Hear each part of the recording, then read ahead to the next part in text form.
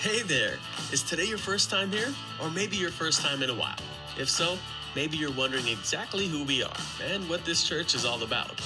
Well, we'd like you to know that we're a group of ordinary people who are on an amazing journey together, following Christ. Our guide is the Bible because it's the divinely inspired Word of God, and it will never take us in the wrong direction.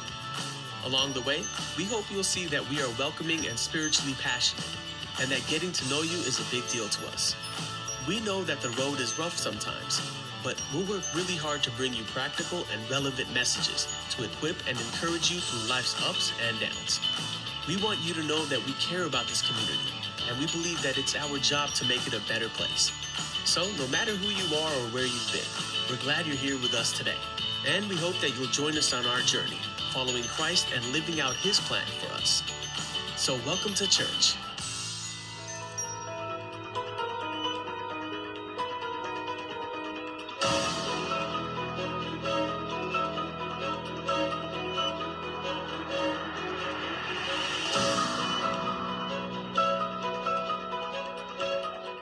Well, good morning, everyone, and welcome to Sunday School again this morning. We appreciate your attendance because, as I said before, without having a class that we can teach to, it's kind of difficult to have a Sunday School. So thank you very much for your consistency and for plugging in every Sunday. Thank you for also reading your lesson prior to the day to get prepared, and so we can all kind of be on the same page, and some things will be confirmed that you've already studied during the week.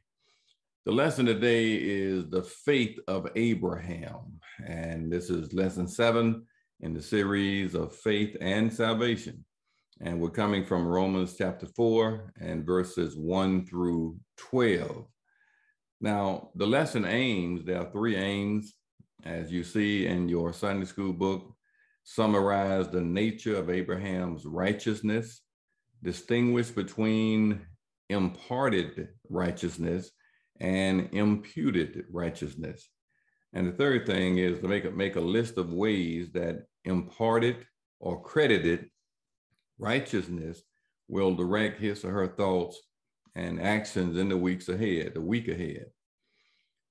Then the lesson also has 3 outlines. Number 1 is the ancestor of Israel. That's Romans 4, 1 through 3, receiving righteousness, 4 through 8, and the father of the faithful, verses 9 through 12. So let's jump right in and read the first 3 verses of our lesson today, the ancestor of Israel. Verse 1, what shall we say then that Abraham our father, as pertaining to the flesh, had found? This is a question that Paul posed in the beginning of the lesson. For if Abraham were justified by faith, had he whereof to glory, but not before God. For what said the scriptures? Let me tell you what it said. Abraham believed God, and it was counted unto him for righteousness. Now let's get right into this first little commentary on the first verse. Abraham, number 1, had a close relationship with God. And you're going to see this word trusted a whole lot. He trusted God, even when he was called to go to a place that he didn't have no idea where he was going, never seen, never been to the place, he went. He also trusted God to provide him a son, him and Sarah, when he was both of them was way past childbearing years. He trusted God. You read about that in Genesis chapter 18, to give him and Sarah a child. It was kind of funny to Sarah. Abraham's high in the world because, we don't.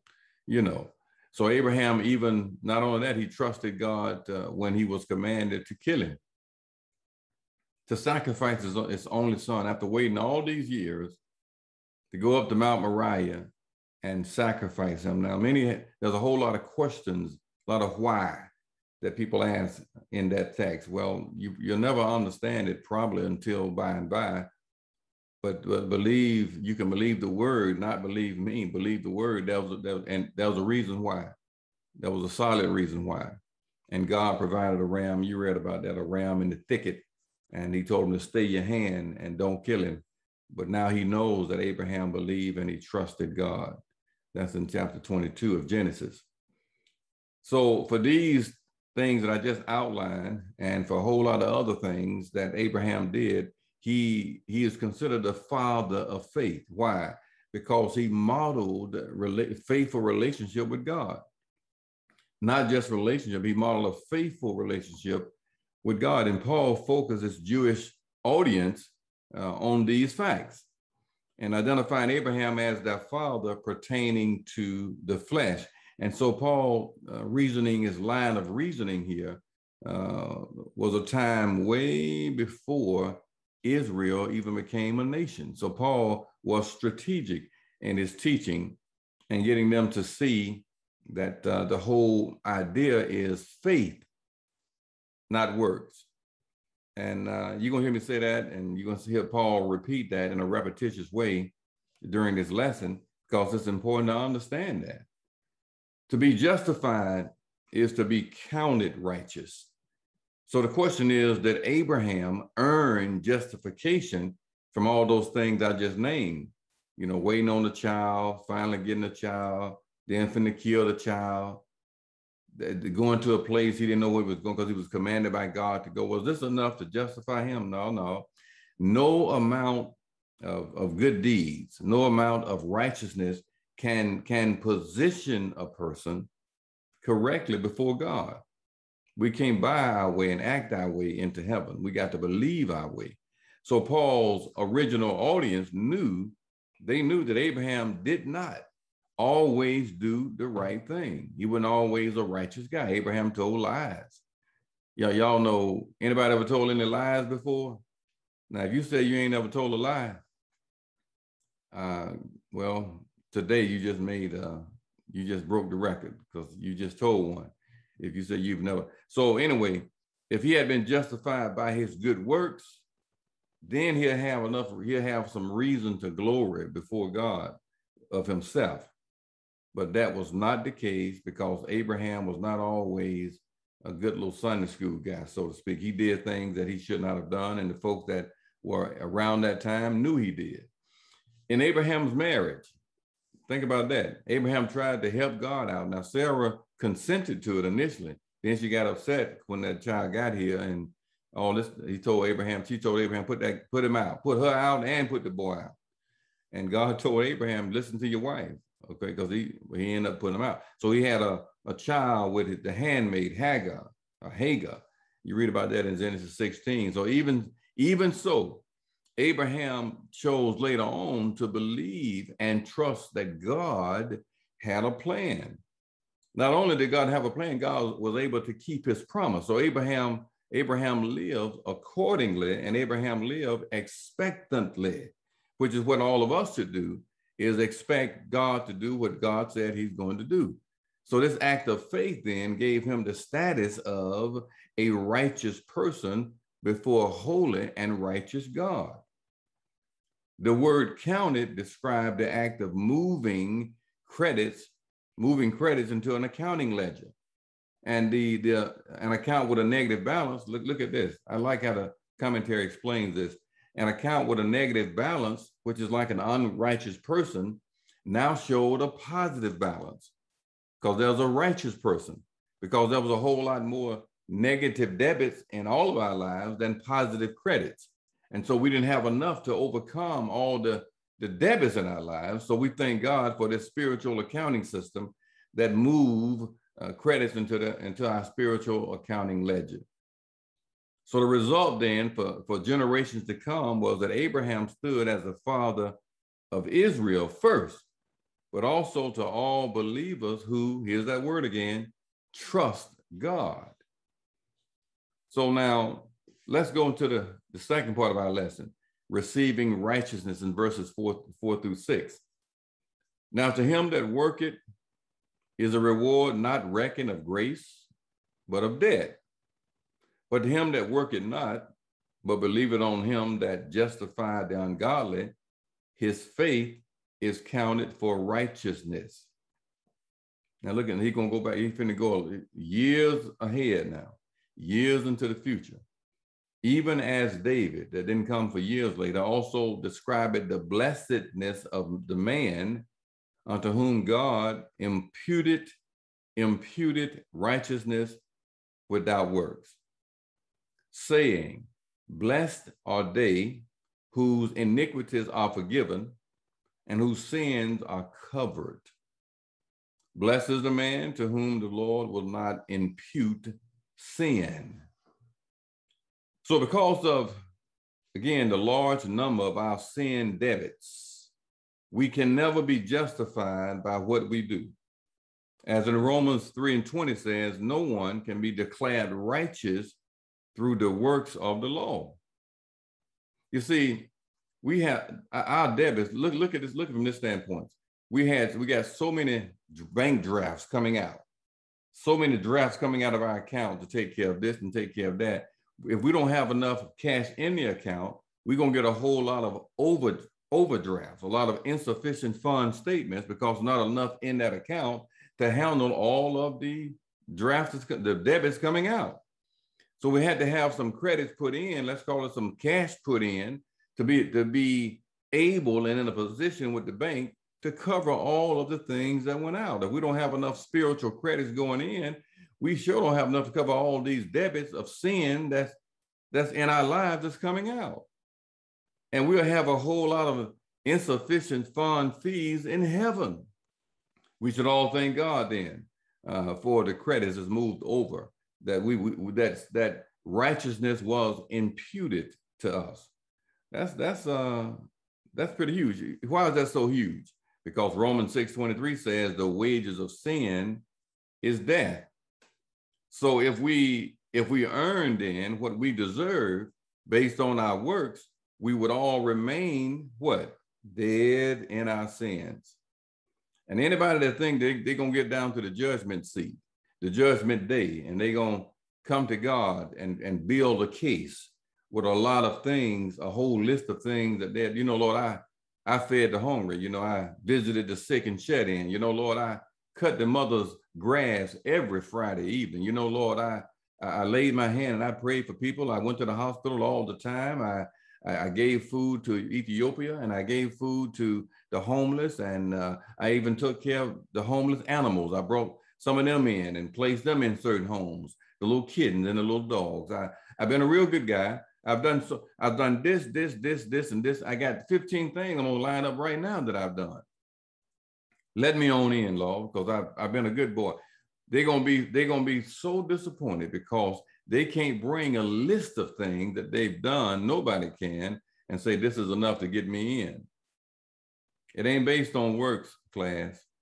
It's based on faith. It ain't based on works. It's based on faith. Now, to go from Abraham to David is a historical shift in Paul's strategy here. This is like a whole millennium, like 1,000 years later. So why are you bringing up David? Because David's sins, what David did, is remembered until this day. David committed adultery and murder. He took a man's wife, got the woman pregnant, then had the man killed.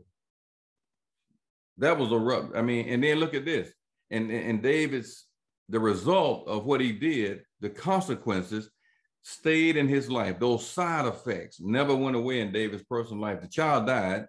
Later on, one of David's younger boys, killed the oldest boy, because the oldest boy raped his sister, Tamar. And the brother killed him. That sword never did leave David's life as a result of what he had done.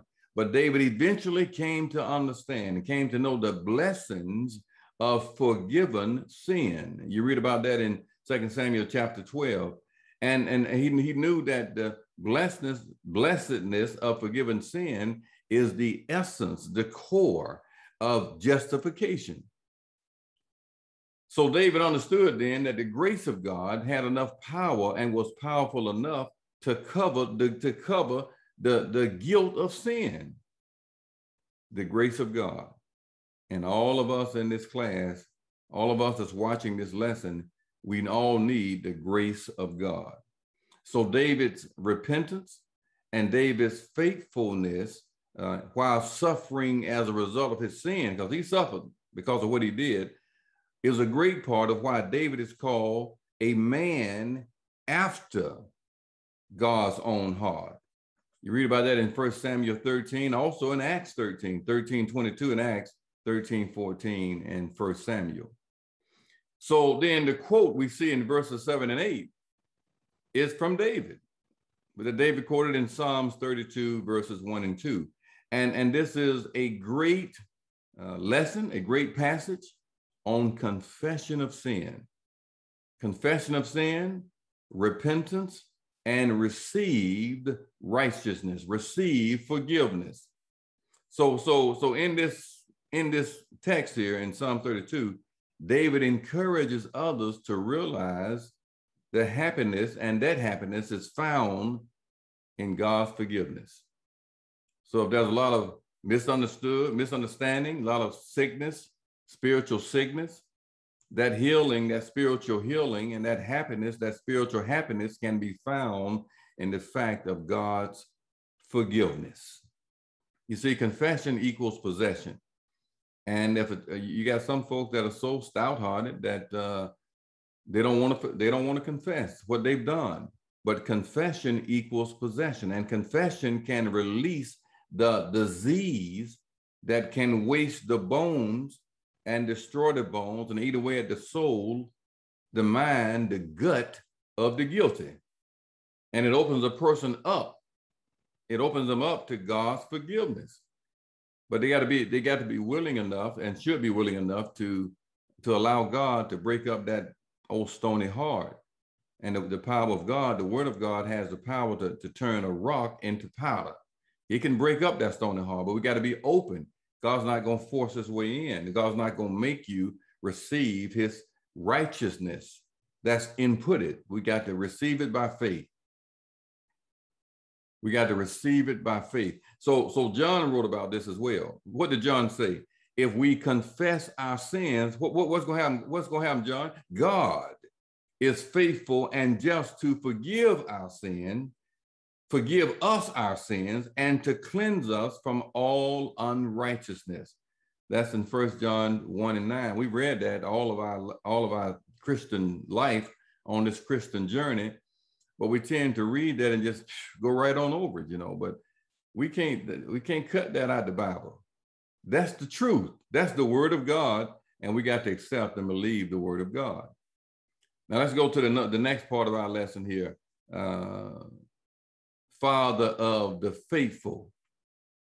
Look at what it says. Come at this blessedness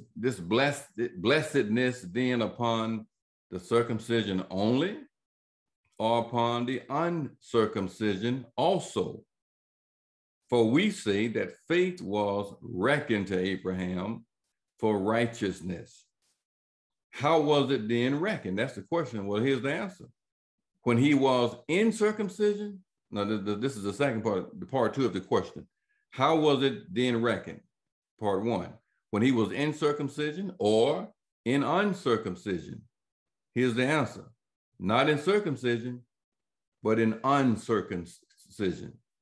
Look at verse 11. And he received the sign of circumcision, a seal of the righteousness of the faith which he had yet being uncircumcised, that he might be the father of all them that believe. Them count, that includes us. Though they be not circumcised, that righteousness might be imputed unto them also.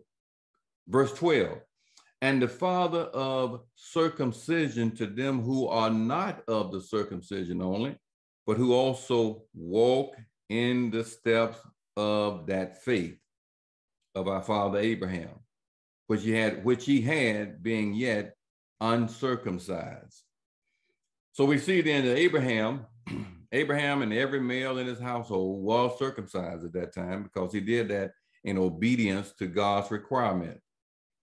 In Genesis chapter 17, Abraham obeyed God because God told him to do it. Abraham obeyed God just as he did and had done in many other times and many other occasions before he believed God. But circumcision did not make Abraham or the men in his household more righteous because they had been they had been circumcised. That didn't make him any more righteous. Abraham was already reckoned as righteous because of his faith in God. Abraham took God at his word. And boy, can't all of us learn a whole lot more from that if we take God at his word? See, we got to focus on, understand that faith is stronger than works. And you'll beat yourself in the ground. You'll confound your mind. You'll be confused beyond measure if any of us think that our works is going to get us in. No, it's our faith that's going to get us in. And our faith is going to encourage, and our faith is going to influence what we do. So as I want to make sure I say that so nobody don't think, well, I can just, since I got the grace of God on my life, I can do what I want to do. I can go where I want to go. I can act how I want to act. Now, come on now. That's just common sense. Can we continue in sin that grace may abound? God forbid. We ain't got time digging into this thing that we completely, because we ain't got for 30 minutes. So Abraham's faith then was reckoned to him as righteousness before he was circumcised. Before it was before that circumcision rule was implemented, he was already reckoned as righteousness. And this fact was so important in affirming that circumcision was not necessary for the faith of the Gentiles to be a valid follower of Christ. So the Jews couldn't say to the non-Jews, if y'all ain't circumcised, y'all ain't in the family. Okay, that wasn't necessary. And Paul had to make this fact real clear and real plain. Romans 2:29 says this, but he is a Jew, which is one inwardly, and circumcision is that of the heart in the spirit and not in the letter, whose praise is not of men, but of God. So only faith in God's grace can result in being reckoned as righteous. And following his commands is a sign of our faith. Let me say that again. Following his commands is a sign of our faith. Without that faith, the signs are meaningless. Let's kind of bring it closer to home. If a man or a woman say they love their wife, the man loves his wife, the woman loves her husband. Well, they gonna cut away all the little honeys. They ain't got no more love for the honeys. All their love, all their attention is for his wife and for her husband, because they've committed themselves and they've made a choice, and because of that choice, their actions are gonna follow the choice.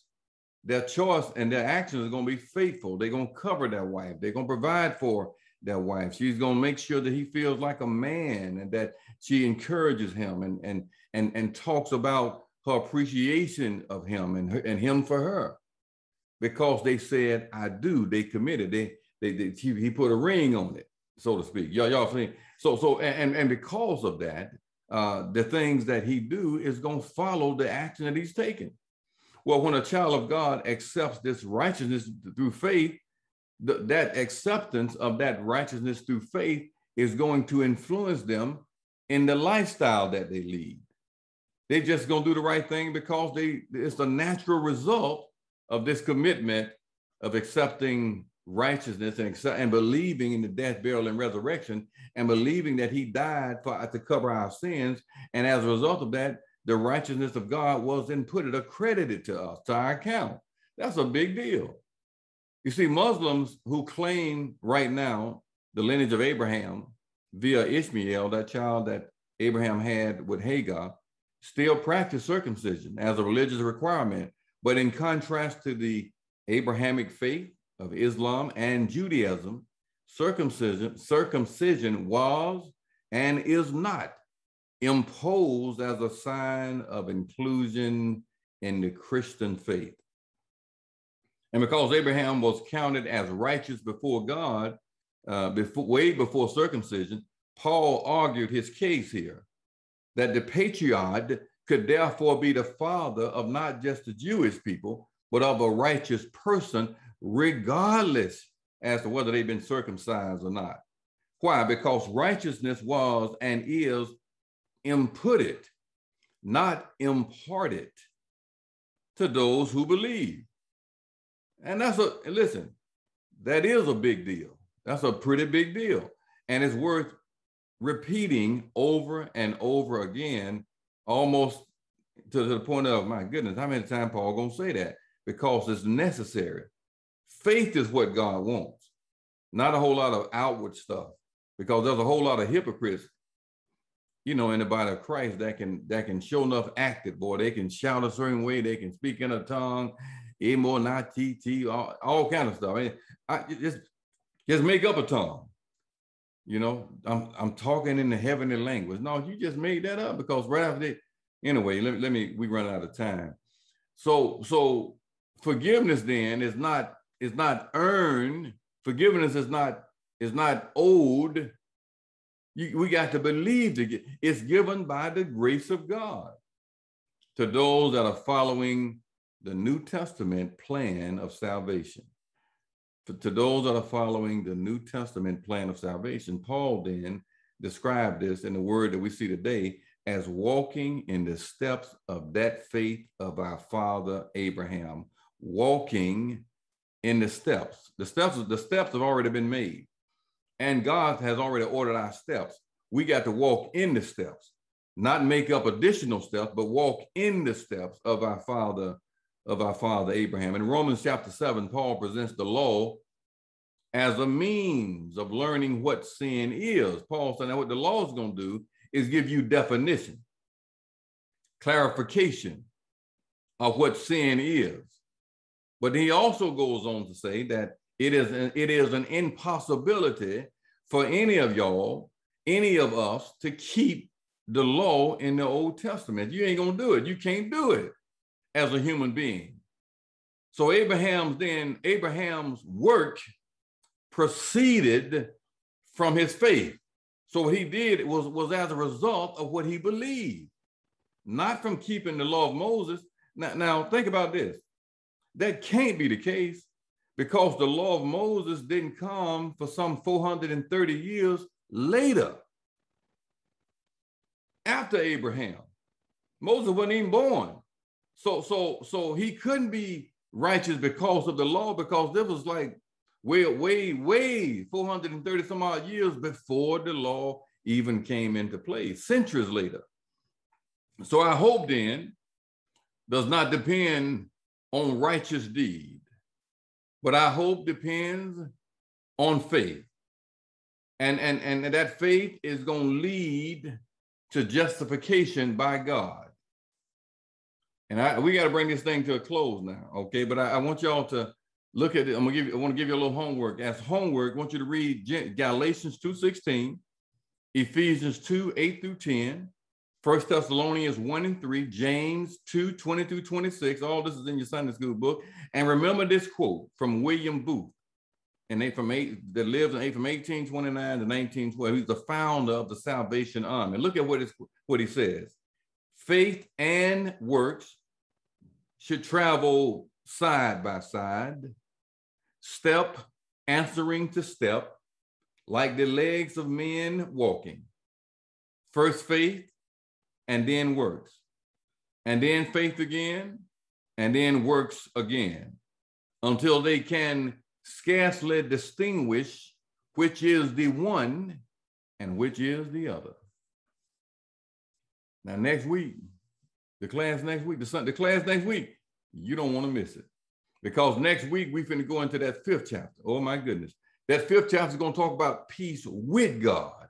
So I'd like to encourage you, on behalf of our pastor, Bishop Nolan T. Tolbert, the founder and pastor and overseer of True Deliverance Holiness Church, we want to encourage you to attend next Sunday. Want to encourage you to ask somebody else to attend next Sunday. So listen, y'all don't want to miss the class on next Sunday morning of Romans chapter 5, because we're going to go a little bit deeper with this peace, because we all got to have the peace of God. And if we don't have the peace of God, It's just going to be a difficult life. But with the peace of God, there's joy, there's understanding, there's happiness, you can sleep all night long. You can understand why folks do what they do. You can love your enemies because they sure enough don't love you. You can treat people nice. You don't try to throw a rock and hide your hand. You understand, you dig a ditch, you better dig two, because one you dig may be for you. That peace of God is a kind of peace that passes and surpasses all understanding. Y'all be here next Sunday. Y'all plug in next Sunday and be prepared to take some notes. And let me encourage you to read your lesson before next Sunday so we can all be on the same page. Hey, look, y'all have a great rest of the day. We're looking forward to seeing you in fellowship that Paul talked about. This is so, for my last lesson, it's so important. We look forward to seeing you this morning in church. Y'all take care.